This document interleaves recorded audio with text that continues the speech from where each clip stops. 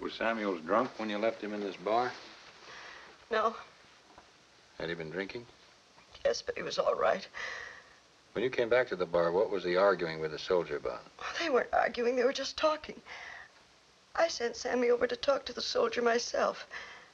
I saw he was upset about something. What was the soldier? I mean, what rank? I didn't notice. I left them. Where'd you go?